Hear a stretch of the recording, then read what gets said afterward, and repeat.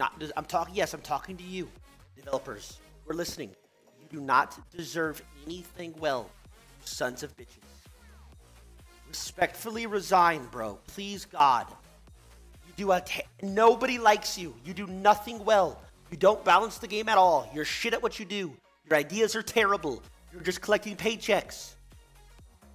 But wait, I'm not done with you yet. Come here. The people that employ you at this point are also the fucking problem. Because who the fuck are they dumber than you?